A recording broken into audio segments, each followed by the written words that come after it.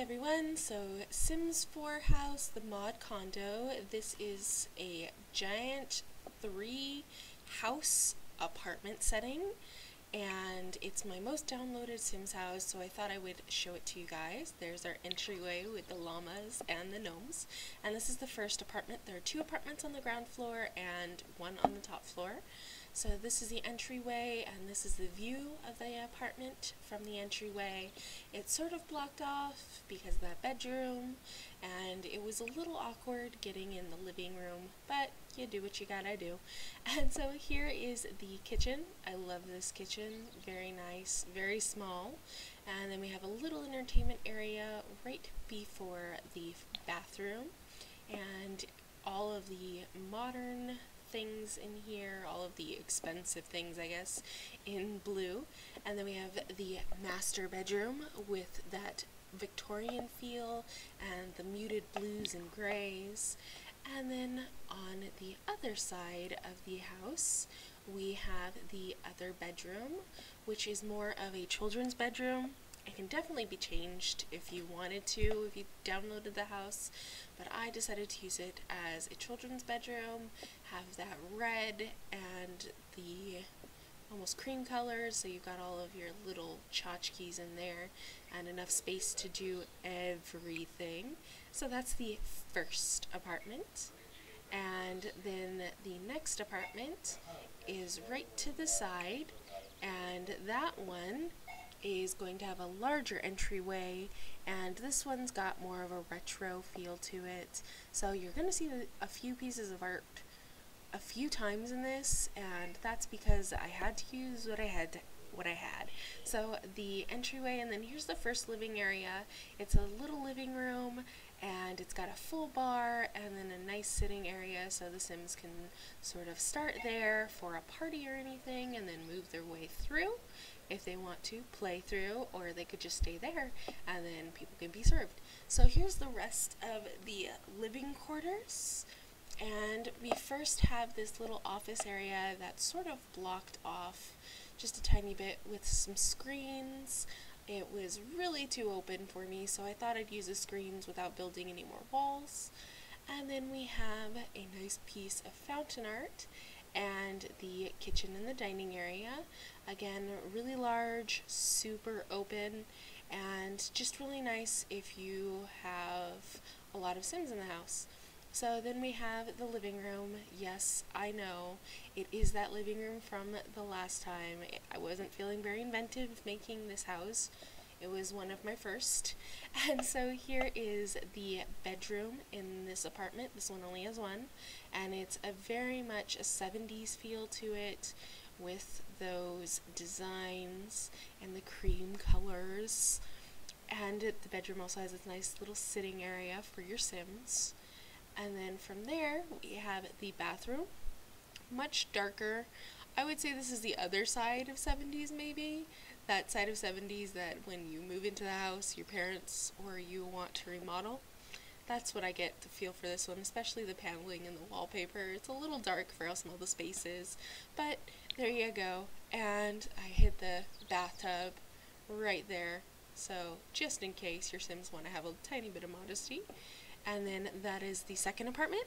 And here is our last apartment. This is, of course, the biggest one because it's on the top floor. So here's the entryway, and to the right of the front door is a little library, just in case your Sims want to get to reading as soon as they step in the door. So right next to that library is the first bathroom of this apartment. And this bathroom is, again, pretty much just the expensive stuff. Sort of a Asian feel to it, slightly, with the toilet and the sink. And then I love the teal and the rose carpet. Just sort of bring it all together. And it's a pretty large bathroom considering for Sims most of the time bathrooms are pretty small. So I made this one a bit larger. I made a lot of things oversized in this. So here's an overview of the living area, and we've got quite a bit of the same furniture as we did with the bedroom downstairs. Again, that's more to do with the fact I didn't have custom content yet, so I was just using what I had, but you do get a nice piano area right next to your living area, so if you wanted to just be entertained instead of watching television. Here is the view from your piano to the kitchen. And then in the kitchen we have a purple and blue theme, and it's very open, a lot of space for sitting and eating since we don't have a dining room. And then we have our scandalous sim that's in his chonies. Hi. And he's just making breakfast. And then right off of that kitchen is the kids' bedroom in purple and flowers and unicorns. So this would be the children's bedroom. You could definitely take out like some of the toys and add another bed if you had multiple children in this house, or take out something and change it a little bit. And then this bedroom is connected to a bathroom, and it's a really small bathroom. It was really hard to sort of get pictures inside of it. So like here's one corner, and then there's the back corner, and then here's the other corner. So behind that tub is actually where the toilet is, so it's blocked off for modesty, I guess. And then here is one of the, I would say, adult bedrooms, and it's huge. And I just tried to use all of the furniture that sort of was cohesive. I want to say it's almost like Santa Fe furniture is what it makes me feel like the Santa Fe design, the faux desert design, and it's giant. It has a desk and a sitting area. And then here is the other bedroom and another adult bedroom.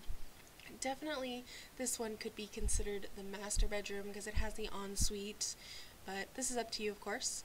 And this one is again in those muted grays and blues with the dark woods as well as some of the light wood from, I want to say it's almost like an archaeologist feel for some of the furniture, like the desk and the bookshelf. That's what that thing's called. And then here's the bathroom, and I tried to actually make the bathroom sort of run from the bedroom into the bathroom so they felt like they were connected in some way, that they were decorated maybe by the same person, as opposed to me just throwing things in a bathroom. And it's got a nice feel to it, a bit of clutter but not too much. And then both of the large bedrooms in the back do have a connection to the back porch here, which is just full of a hodgepodge full of stuff because I didn't know what to do with it. Honestly, it was so big, so I just went ahead and threw all that on there. And there's the view from the back porch to your little sim world. And that is it for this giant condo 3 house. Definitely, I hope you guys enjoy. You can download this off of Origin, and like I said, it doesn't have any any modified content or custom content, so if you download it, it will be fully furnished and you won't have to do a thing if you don't want to. Of course, you can change whatever you want to. So I hope you guys liked this, so don't forget to like and subscribe for more Sims videos. I'll probably start doing the Let's Play videos sooner than later, but I hope you like it and have a good one. Bye!